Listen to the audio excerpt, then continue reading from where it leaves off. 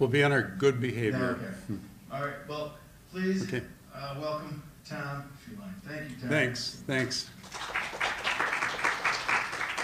Let's do a sound check. If you cannot hear me okay, please raise your hand. Are you okay? Okay. Well, today I have a new topic that I delved into only a few weeks ago for the first time, and then I got on the internet with my access to the Iowa City newspaper archives, which is really nice, and it's not expensive for someone who uses a lot. It's like $6 or $7 a month. And I can go back to basically 1890 is all. I say is all because I'd love to go back before that with this, and maybe there is a way to do that online without, well, I suppose you could get that from Ping's. I'm trying to think of the outfit that does all the genealogy. Anyway, it's been really great. And so I've done a lot of the work that way, and I decided I'd look into the 10 block of South Clinton Street in Iowa City, and I'll tell you what that means in a moment. But the history of the structures and the notable businesses that existed on the block since the founding of Iowa City will be explored. When we look at the image here on the upper left, that's probably from the early 1870s. And the view in the lower right is trying to get kind of the same perspective, and that's right now 150 years later. Much has changed, yet quite a bit is still recognizable. When much of the downtown of Iowa City gave way to urban renewal, or as my friend Rich Green laments, urban removal, the block of Clinton Street south of Iowa Avenue was untouched. That was one of very few such blocks. So I'll take you through the history of the buildings as I know them, or know it, ranging from the St. James Hotel, that's the one, to Whetstone Drug, Coast and Coast Men's Clothing Store, to Ree's Iowa Bookstore, and many more names, some familiar, some not. So what do I mean by a 10 block? Why the designation 10 South Clinton Street? Let's start with how Iowa City was laid out in 1839, the year of its creation. On this map, which shows the original plat of Iowa City, we see that there were 100 blocks. They were all numbered. Most of these blocks were laid out to be 320 feet by 320 feet. Most of the streets were 80 feet wide. Davenport and Gilbert, for example. 5 of the 6 streets that were associated with the Capitol Square, as they called it, were each made 100 feet wide, Clinton Street being one of them. Only one street was 120 feet wide, and that was Iowa Avenue, which was planned to be the symbolic avenue in town running between Capitol Square and Governor's Square to the east. Governor's Square was never developed, in case you're wondering why that is so wide on Iowa Avenue. The block that we are concerned with is block number 80. I've circled in red. Clinton Street runs along the west side of block 80, north and south, in front of Capitol Square. We can observe from the map that most blocks were platted with alleys. Block 80 was one of a few that was not platted with an alley. However, today there is an access for vehicles to drive into the center portion of the block, and that's a passageway between the St. Birch Tavern, which is a relatively new name there, and Basta Restaurant. Also, we notice that each block was platted with 8 lots, with each lot 80 feet wide by 150 feet deep. Now I'll explain what a 10 block is. In Iowa City, street numbering starts at the center of Capitol Square, of course now known as the Pentecrest. If a north-south line and an east-west line were drawn through the center, we can visualize the numbering system. The first blocks to the east and west of Capitol Street are called 10 blocks, and that means they may have street numbers that range from 1 to 99. The same applies to the first blocks to the north and south of Iowa Avenue. The second blocks are called 100 blocks, with numbering that may range between 100 and 199, and so forth. And so the block on Clinton Street between Iowa Avenue and Washington Street is a 10 block. And since it is south of the east-west line from which numbering begins. We'll call it the 10 block of South Clinton Street. A rather long explanation of how we number in Iowa City. I have more, though, if you want to know. This is an image of the 10 South Clinton Street block made by Isaac Weatherby, perhaps a name at least familiar to you from reading a little bit. He was a portrait painter from out east, an early Iowa City photographer who came here in 1854. He recorded the first daguerreotype image, or daguerreotype image, of the old Capitol in 1854, and created many other early pictures. This is one of the oldest recorded images of Iowa City. It's been dated to 1854, but the late Bob Hibbs believed it to be from 1856 for some reason. And we think one of the buildings shown in this image still exists, and I'll discuss that later. Many of the wooden structures seen here were replaced with buildings with more fire-resistant brick exterior walls. Iowa City's first brickmaker was Sylvanus Johnson, who moved to Iowa in 1837. His first bricks were made in 1840, we think, as he provided the bricks for many of Iowa City's oldest buildings, including the interior walls of the old Capitol. Another early brickmaker was Nicholas Oakes, who established his business in the mid-1850s between Court Street and the area of Longfellow Elementary School. His 1850s home on Court Street still stands. Most of us know it as the former Grant Wood home. And these men and other brickmakers in Iowa City made building bricks, not paving bricks, that were used for road surfaces. So I'll begin my discussion on the 10 block of South Clinton Street with Iowa Book and Supply on the north corner of the block. We all know about that place. According to Irving Weber, Theodore Sanxay, that's spelled S-A-N-X-A-Y, a descendant of French Huguenots, arrived in Iowa City in 1840 or 1841, and in partnership with Malcolm Murray, established the first mercantile house in the city at the site of today's Iowa Book and Supply.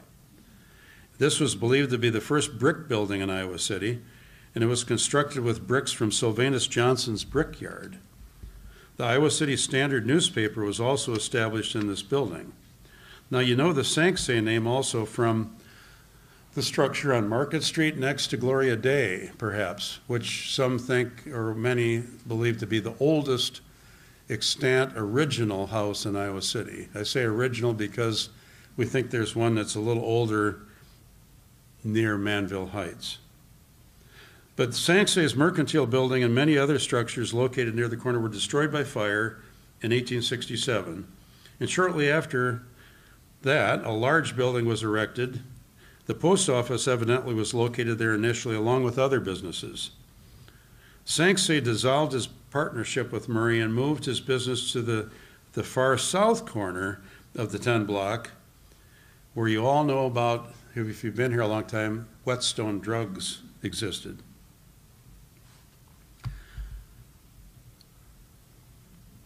Now, Peter Day, D-E-Y, one source said it was pronounced die, but I'm going to use Day for not knowing for sure.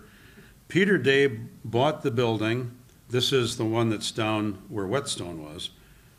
No, I'm sorry, I'm back to the building that was here. In fact, it's this building right here now that preceded Iowa Book and Supply. Peter Day bought it, remodeled it into the St. James Hotel in 1872. I don't know if that name is familiar to any of you from reading history, but it was considered to be the finest hotel in Iowa City between 1872 and 1914 for quite some time. This is an image, we think, from the 1880s. Peter Day was a very significant figure in Iowa City history and in Iowa. He was trained as a civil engineer who came from the East, where he worked on projects in New York and Pennsylvania. And he moved to Illinois, where he was in charge of division work with the Chicago and Rock Island Railroad.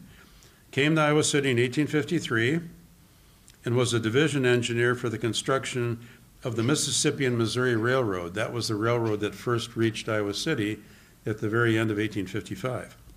He made surveys for the railroad running from Davenport to Council Bluffs via Iowa City and Des Moines.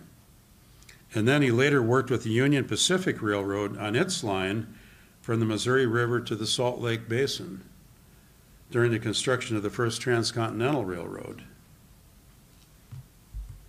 Peter Day refused to be a part of the illicit scheme of the capitalists who set up a crooked company called Credit Mobilier. The company was handling railroad contracts and was greatly overinflating the costs to make illicit profits, and then bribed congressmen to pass legislation in favor of the Union Pacific Railroad. The fraud was evidently conducted from 1864, while Lincoln was still president, to 1867, but wasn't brought to public attention until 1872, which would have been during the Grant administration. As a result of that, Day resigned as the chief engineer for the Pacific Railroad when he was approached by the fraudulent enterprise to participate. And in Iowa City, Day was a mayor, in fact, shortly after he came to Iowa City, which was unusual, and also president of the First National Bank. And he was one of 3 commissioners who oversaw the construction of the state capitol building in Des Moines. You may be familiar with the Day House or Day Home on North Clinton Street, built in 1857, kind of belies its age. He lived there until his death in 1911, and if I read correctly, his 2 sons and their wives lived in the house together as a foursome for all of their lives. In 1997, the Day House became the home of the Writers' Workshop program. Now let's return to a discussion of the St. James Hotel with a look at this undated image. Late 1800s, early 1900s, I'd say. Note the presence of University Bookstore. I think you can make it out there on the bottom, on the first floor. Also present is a Fink's Cigar Store. After the Jefferson Hotel opened in 1913, the St. James Hotel was no longer the finest hotel in Iowa City. In 1914, the University of Iowa leased the building and it became the Iowa Union and a dormitory. We see the lettering on 2 sides of the mansard roof. Here is the storefront, which housed a tobacco shop and a bookstore. Look at the huge plate glass windows. Another view offers us a look at the back of the so-called Cigar Store Indian, circled in red. What do you say? Very politically incorrect, right? Such large wooden carved figures, I understand, were used to advertise a tobacco shop, much like barber poles were used to advertise barber shops. I read where their use may have originated from earlier days when there was general illiteracy in the populace, and Native Americans were depicted because they introduced tobacco to European settlers in early America. So the St. James Hotel was turned over to the university for use as a dormitory and a student union, providing the functions of being a student social center and a rooming house, predecessor of our Memorial Union in 1925. A devastating fire broke out in 1916 and the building was destroyed. Photographer Fred Kent, you know that name, was a rumor then, but he had gone home to DeWitt for the Easter break. A number of others were in the building at the time of the fire. However, all got out safely. This image shows the complete destruction. Members of the Day family decided to rebuild. The building of today, known as the Day Building, was constructed in 1917. It was built to allow for expansion up to 6 stories, with a future hotel in mind. The University Bookstore was the first business to sign a lease, and it was in the corner part of the building, right where Iowa Book is. It was to remain there for 53 years. Here is Williams Iowa Supply Company. that was established in the other end, the south end of that building, which would be where Baskin and Robbins is now, if you've seen that of late. And this came in 1922 or earlier. Here's a later picture of Iowa Supply Company. And now you'll have to help me. Is it Vanderhoof or Vanderhoof? Vanderhoff. Hoff, neither one. In 1944, Ray Vanderhoff bought the store from Hugh Williams, and in 1957, Iowa Supply Company became Iowa Book and Supply, according to my research. In 1965, Vanderhoof acquired the location of Frowines, which was between Iowa Book and Supply and the University Bookstore, which still occupied the north corner of the building. And in 1970, Vanderhoff acquired the University Bookstore and its corner location, bringing Iowa Book to its current size. So here's how Iowa Book and Supply got to its present size. Started with the south portion there and renamed Iowa Book and Supply in 1957. Frowine was located, and they've been in other places, as you know, in town. Acquired by Iowa Book in 1965, and then University Bookstore sold out to Iowa Book in 1970. So that all became Iowa Book and Supply. Now a side story, if you were here back in the 70s, you'd remember this very well.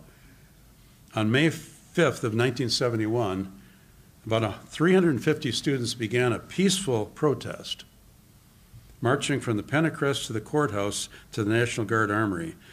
There were demonstrations in opposition to the Vietnam War and the Kent State killings, which had occurred 1 year before, almost to the day.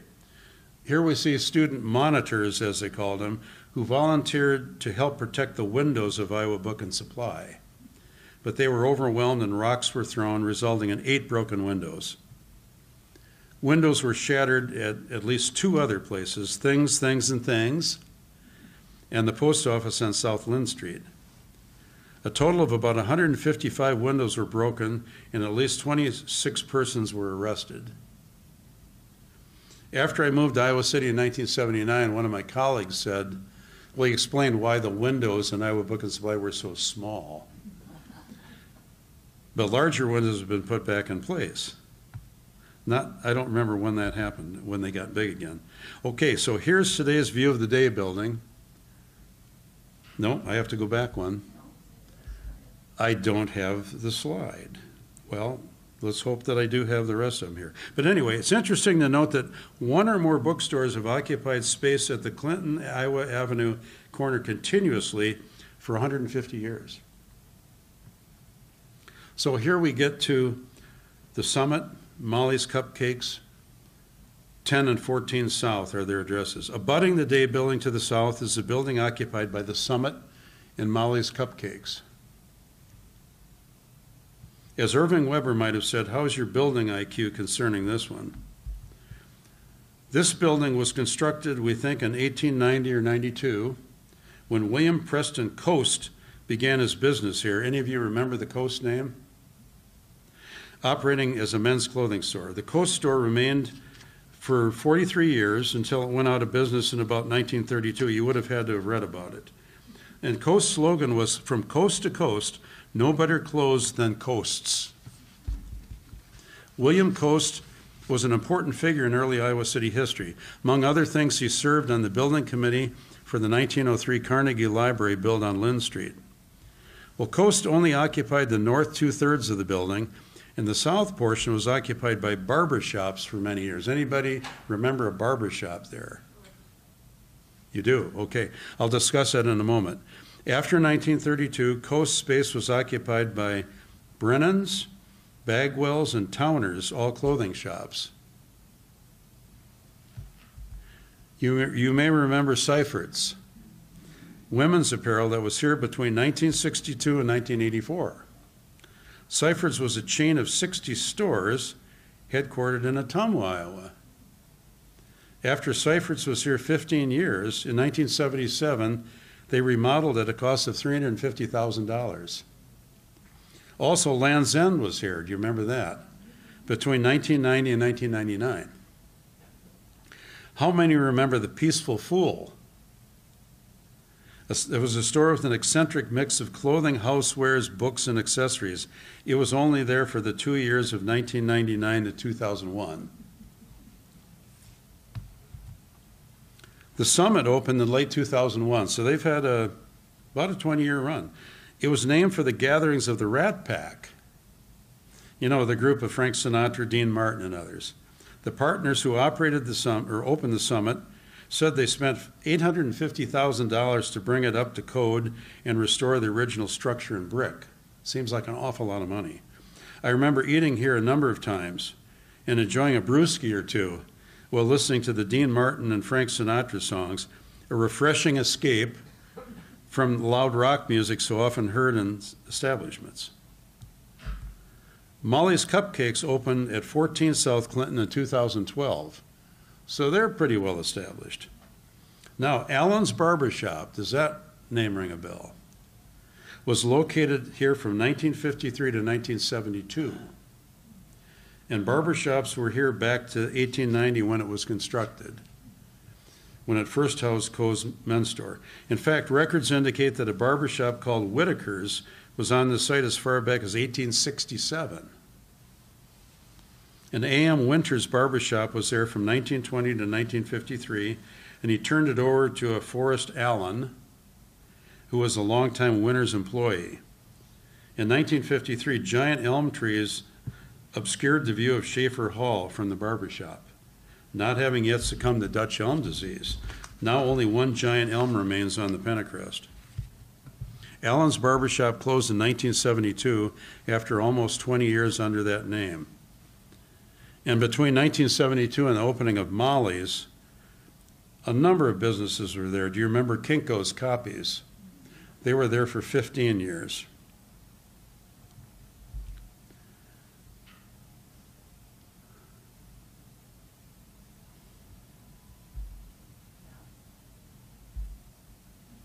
The next building on our tour, just to the south of Summit and Molly's, holds some fascination. It's the smaller building on the right that has the please call on them. What was there? Do you remember?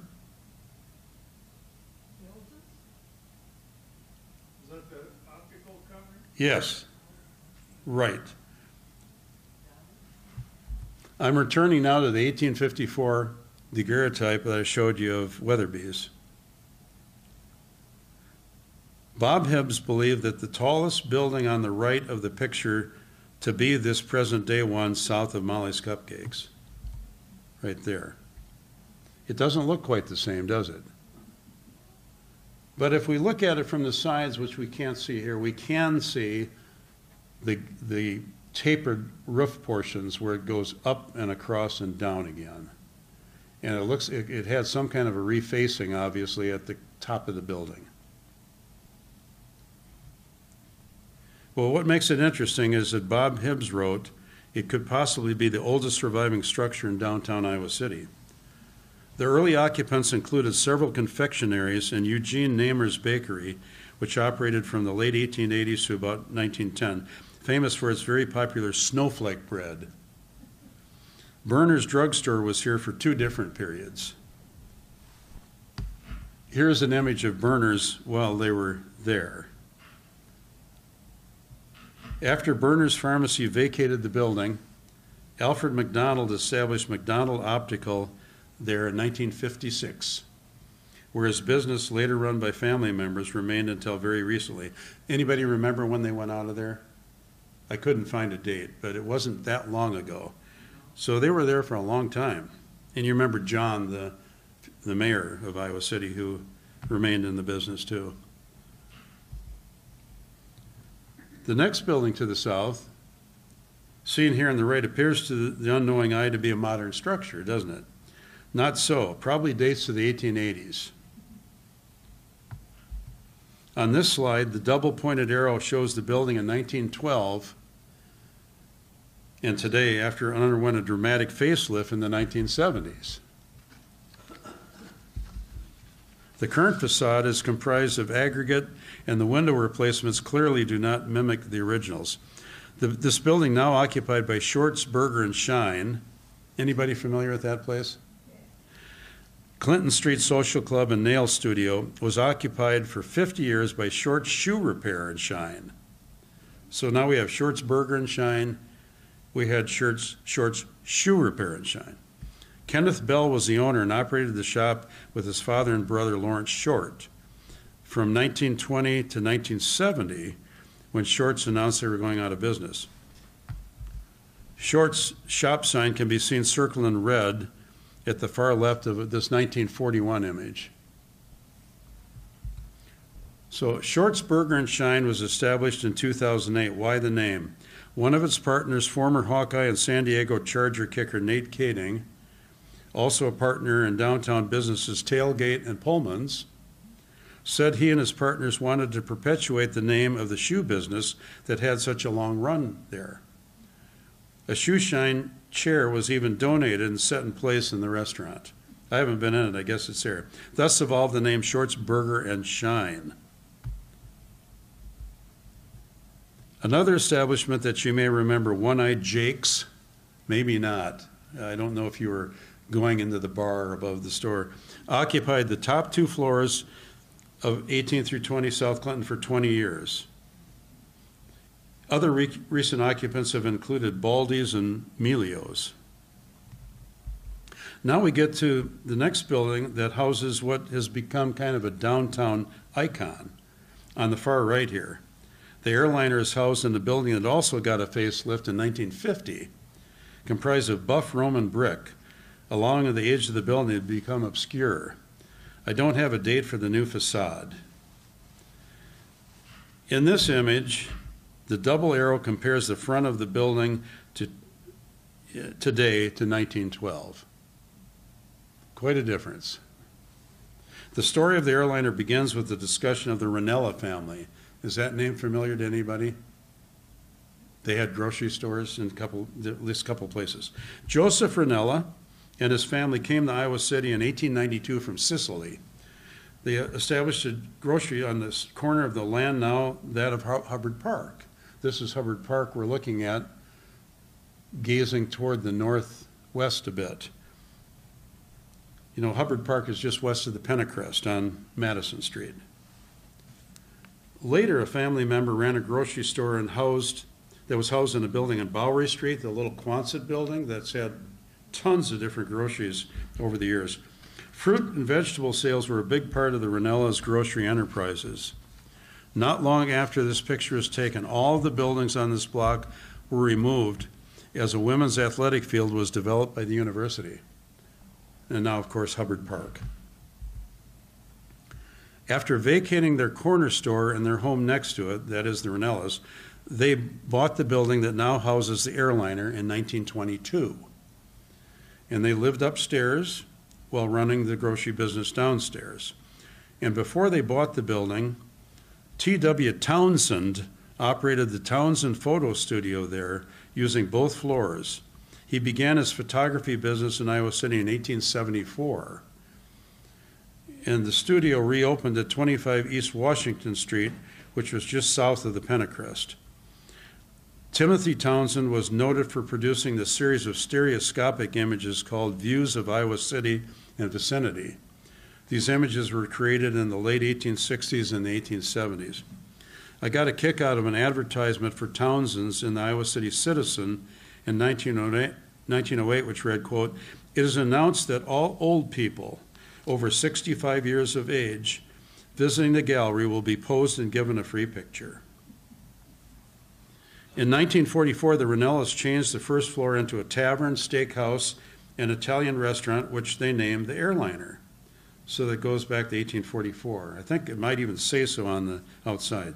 The name was taken from a diner that some family members frequented near Midway Airport in Chicago.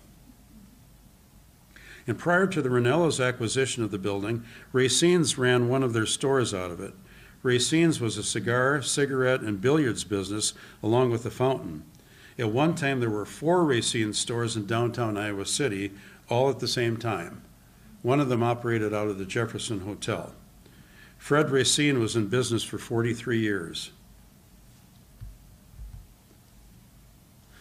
I say I inserted some slides here and didn't get them numbered in sequence. Here's one of the stereoscopic images.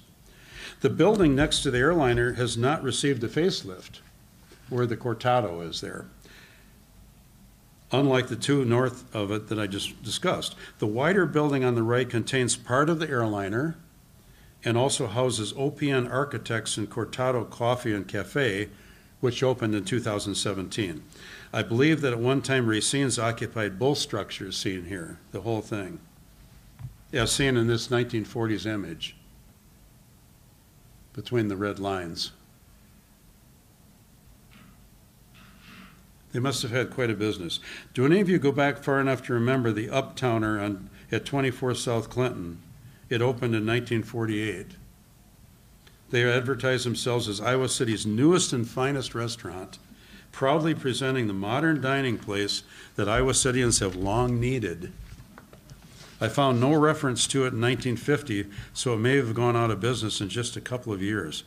Kenny's Tavern was at 24 South Clinton in 1950, and I don't think it lasted very long.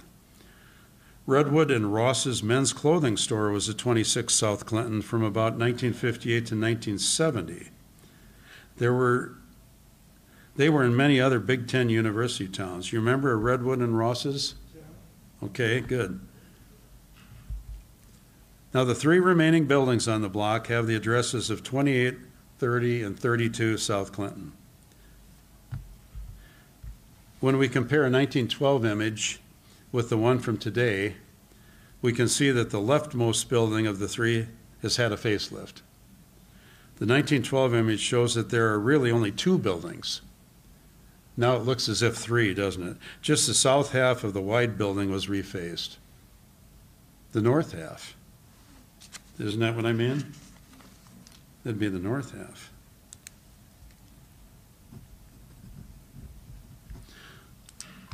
The wide structure is of uncertain build date, but it could date to 1857. I'm a little suspicious of that, though. I don't know.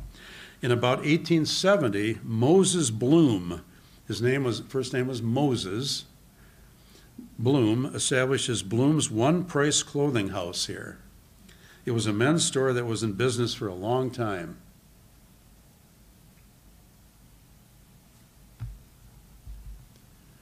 Frowine's Office Supply had its beginning in Iowa City in 1917. It was founded by a man named Jimmy Burns, if that name's familiar to anybody, and was first located at 28 South Clinton Street in the building now occupied by Ewers. It may have been called the Iowa Typewriter Company. Iowa Typewriter, get this, sold fountain pens and sold and repaired typewriters and also restrung tennis rackets. That's an interesting combination. When the Day Building opened, Jimmy Burns moved there to become one of its first occupants. And in the early 1920s, George Frowine went into partnership with Burns. Later, the business was called Frowine and Burns. In 1966, the store was moved to the Paul Helen Building to greatly expand its space. You remember it there, perhaps.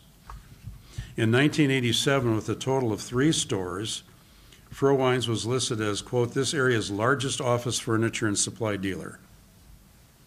And in the early 1920s, Arthur Ewers, so that was the last name, it's not an apostrophe, bought the entire building comprising 28 and 30 South Clinton. Sometime later refaced this north half with new glazed brick, a modern Chicago window grouping, they called it, a new terracotta cornice, and plate glass shop windows. Quite a makeover. Ewers' men's store remains in the north half of the building, of course, to this day. The south half of the building is now occupied by Tailgate, a Hawkeye apparel shop that opened in 2014.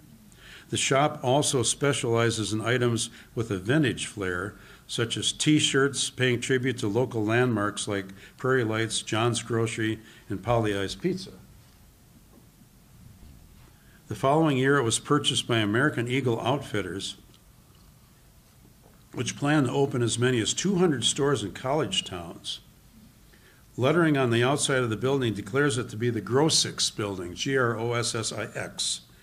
I have found no explanation for that attribution. However, the building is owned by a Vera Gross, Gross. It seems like it kind of ties in. In 2014, Vera Gross renovated the second and third floors of this building that we see here to include 2 high-end apartments. In 2015, the asking price was between $2,500 and $2,800 per month. I'll mention 2 known occupants of the first floor prior to tailgate.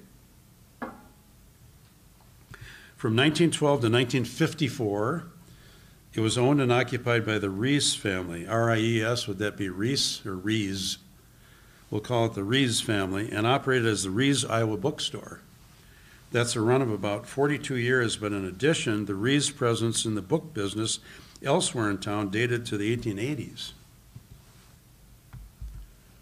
Now, some of you surely remember Gilda Imports, right? Good.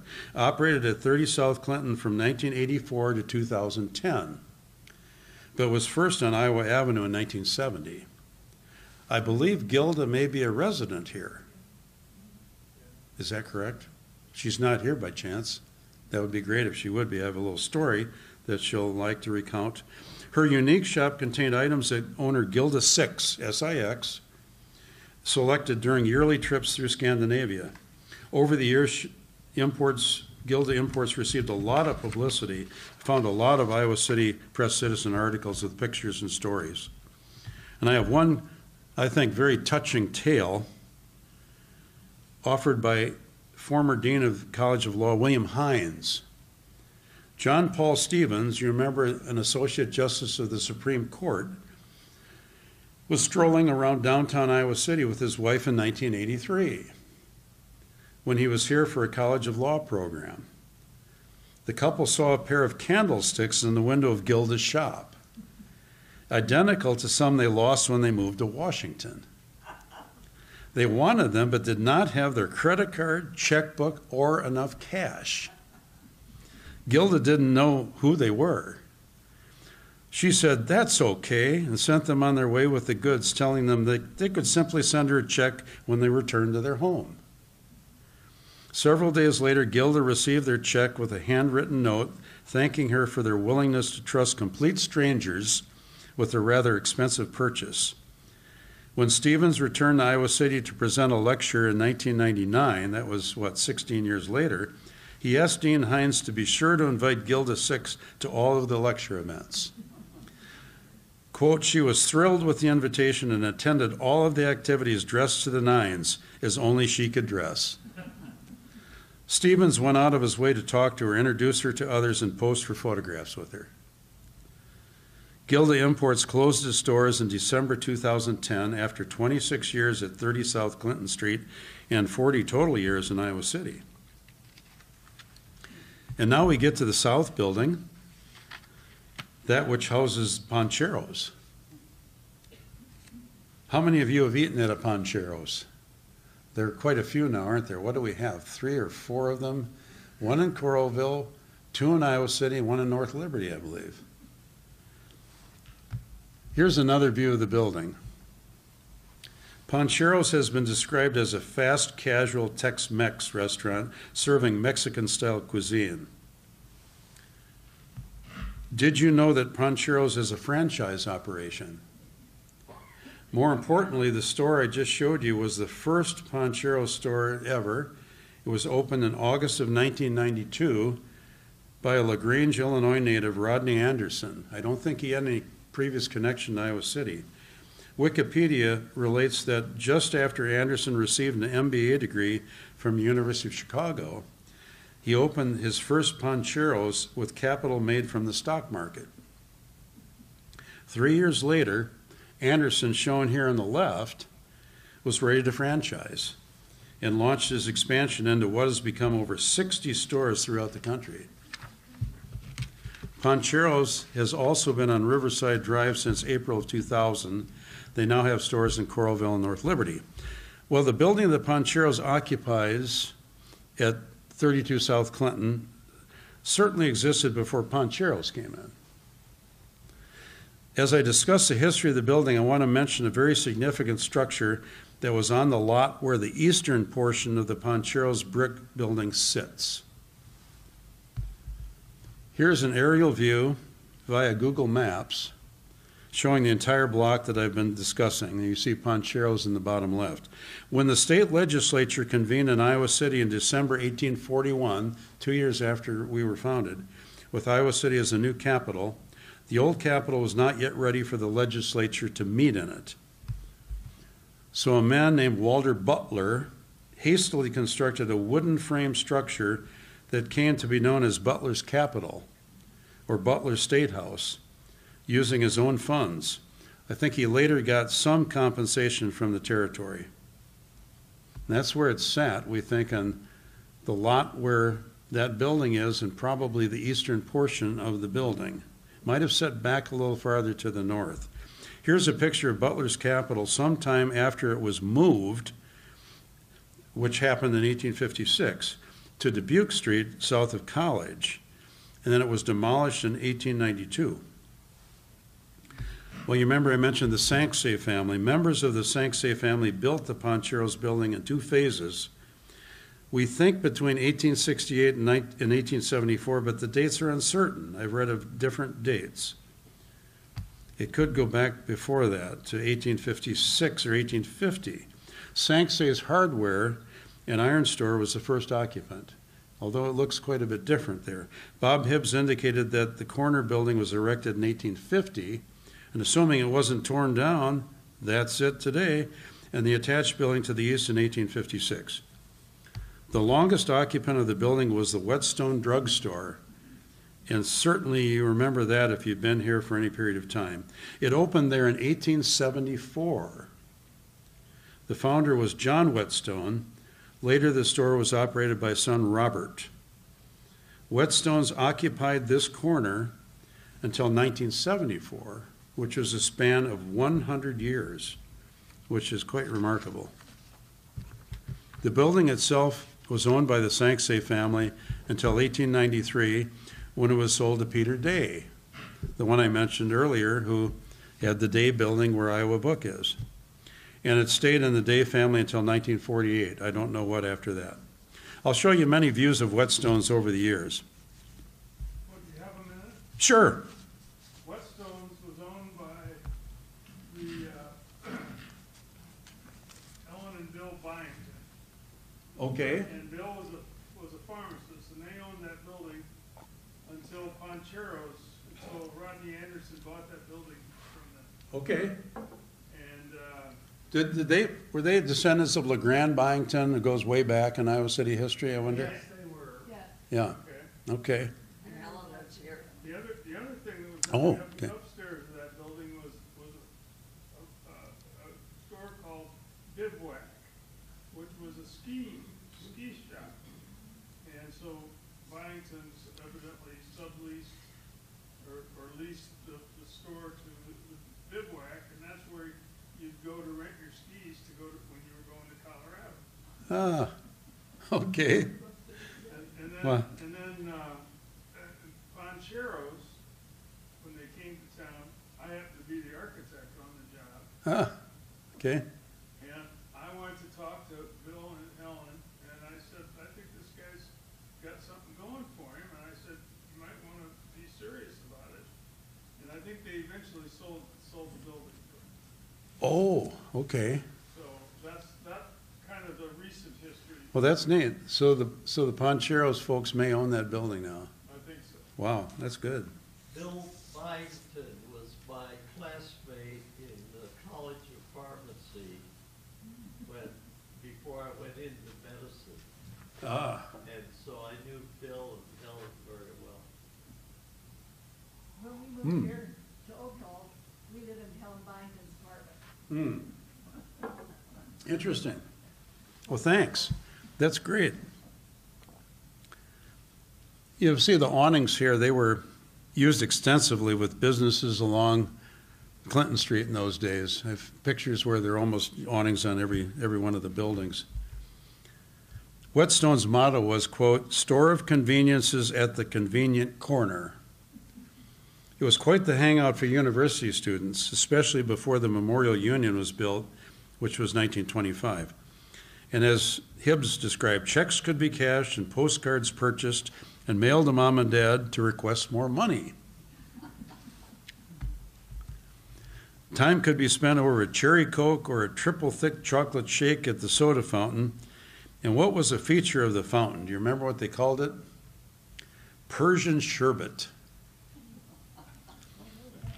Whetstones ran this ad in a 1973 edition of the Press Citizen. I'll read some of the text on it.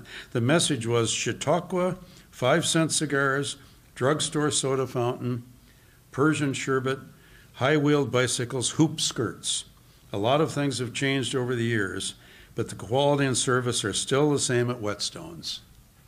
This was the year before they went out of business. Finally, the end came in May of 1974. Whetstones, originally established by John Whetstone, would have begun its 101st year on June 1st. So, in conclusion, all the buildings in the 10 blocks south, we'll call it, yes, of Clinton Street, are over 100 years old, with the most recent one built 104 years ago, the Day Building. In 1966, the city contracted for a large-scale appraisal of buildings in the downtown area, you know for what? In anticipation that some of them would be acquired to fall victim to the planned urban renewal project for Iowa City. Most of the buildings in the 10 blocks south were appraised, or planned to be appraised. There must have been, put a scare into some people. But when urban renewal swallowed up a lot of old buildings in downtown Iowa City, not one of those in the 10 block was lost. So this block is one of the truly stretches of historical buildings in the downtown area. And finally, being a key focal point next to the old Capitol property, this 2-block stretch of Clinton Street was the first in Iowa City to receive brick paving. And that was in 1895. So it included this block as well as the one that went up to Jefferson there. Here's a view of when the paving job was being done there. Notice the trees, of course, that are long gone, probably elms. The steamroller up near the top, the limestone curb, which is just along that yellow arrow just behind it, and the massive numbers of bricks that were piled up there. I don't know what this was, some kind of an alarm box or mailbox maybe? Right here? Looks like a mailbox. It kind of does, doesn't it? Well, thank you.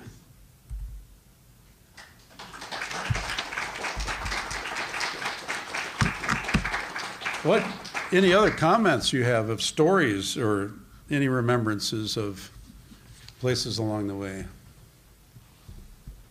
Well, the people that owned Iowa Book, Vanderhaus, have just moved into Oakville East. So when you go over there, Oh, okay, it might be in your audience. okay.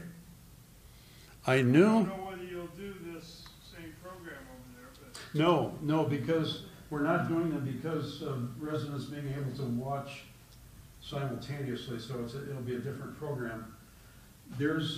I knew Kay Mesher, who was a sister of Vanderhoff, maybe Ray's wife, I'm not sure. Kay, if she's still with us, would be in her 80s, so I don't know. Ray passed away some time ago. There weren't any restaurants except that one, That's right, there wasn't much in the way of restaurants there. You mean other than the Summit right now? yeah, Well, but there were those. kind of coffee shop. Tavern type restaurants, but I was Yeah, right. just, given, I guess that's right.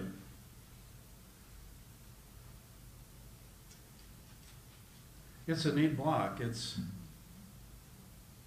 didn't succumb to the Wreckers Ball like so many places.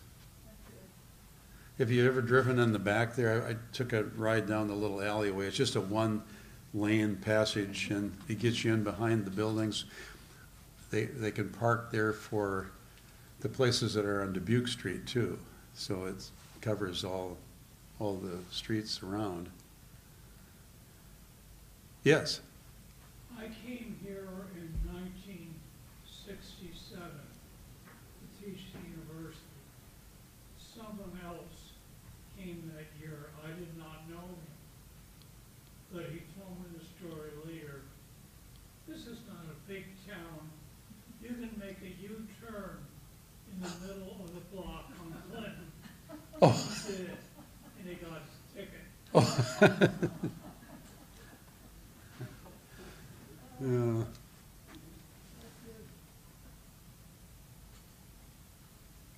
I'm working on a project now to study the Irish family. Captain Irish, does that name ring a bell? Yeah. And why he was named captain, and his descendants, his notable children who had pretty illustrious careers, at least 4 of them, and so I'm trying to work up a talk on that. Do you know of a place called Rose Hill? That was his residence and property out at the east end of Davenport. And part of that property went into Hickory Hill Park in, I think, 1966 when the park was established. Your early map had a park really close to Capitol Square. Oh, yes. Yes. That didn't last long, obviously. as a Yeah. park. I should know more about that, but I'm not quite sure what to say about that. And Let's, then Governor's Park is the same as College Hill Park, right? I don't remember that being called, do you mean College Green? College Green, yeah. Was it labeled as such here? Let's see what I've got. It was on your, yeah, that map. There, let's get this a little bigger here. See, there it is, Capitol Square. and then Did it come up? Is a park. It came up on one screen, okay. Yeah. Let's see. Yes, where it says park there, right. Trying to think It's here. on the wall now. What is there now? Where are we, Jefferson Street? And, Oh, it's University. well, that's Park, developed and, oh, sure, that's where, let's see, where's Lynn Street? yeah. Right, that's where the University Hospital was in 1898. That was built in 1898, that was right here. And then the old mechanics building, Yeah. Academy, was over here, somewhere in here. East Hall. And this would be Stewart Hall, right here. And they just tore all that old stuff out, didn't they, the last 5, 6 months. I don't know, anybody heard what they're planning for that area? I imagine they're up to something. You know, the old Sanxay house that's by the Gloria Day, is that what I want to say, church? Is that the one that's on Market and Dubuque? Yes. The Sanxay house, which is just to the west of that is an empty lot. Seems to be there was something there that went down not that long ago. It's all nice and green and grass. I imagine the university wants to put a large structure of some kind in there, because they've agreed to move the Sanxay house like across the street, which could cost upward of $1 million, which seems very stupid to me, to have to do something like that. But that's what they're planning on doing, I guess. Have you read a lot of Irving Weber's books? Yeah, I have them all and I consult them a lot. A lot of Yeah. interesting things in there. Yeah, there are. And I think there are quite a few things that didn't get into those books that were in the newspapers.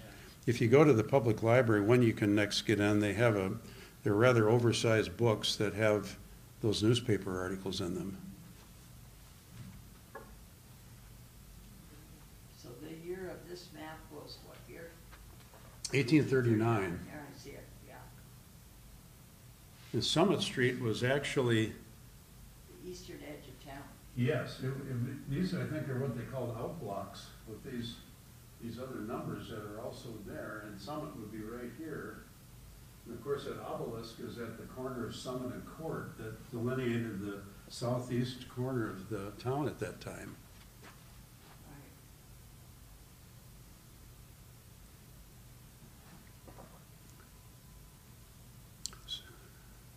Yeah, also, you notice, of course, where it says church is up there on Church Street.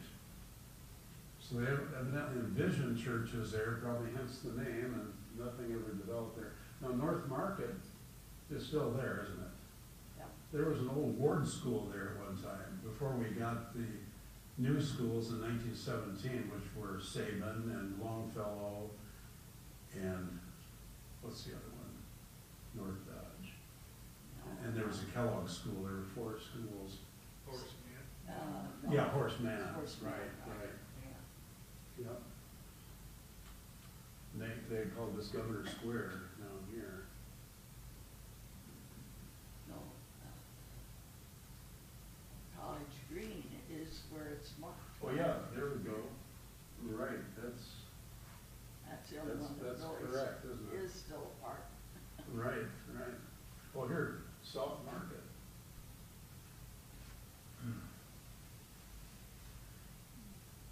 There's nothing there of this sort, is there?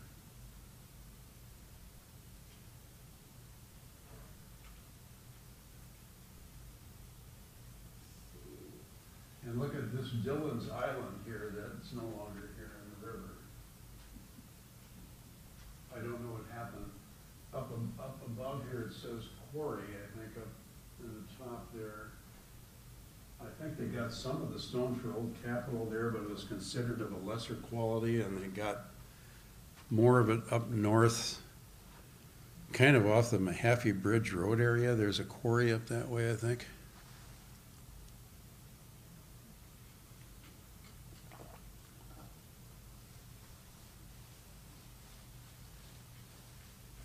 Tom, Yes. those squiggly lines in the lower, right Mm-hmm. corner, that's Ralston Creek? Creek. Ralston Creek, yes. So was that map maybe drawn other than in Iowa City? When they platted it? I don't know.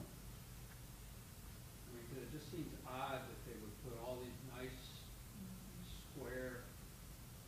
Well, yeah, look at how it's running through these lots.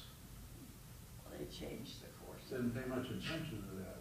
They did change the course in Ralston Creek in the Longfellow area back about 1910 to have it run down where there was to be an alley. And it was running on Rundle Street. It bowed out in the Rundle, or Rundell if you prefer.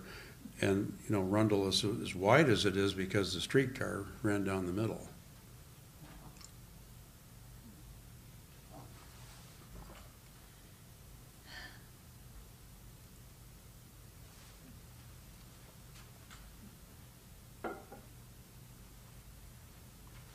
Interesting stuff, I think. It certainly Thank you all for coming.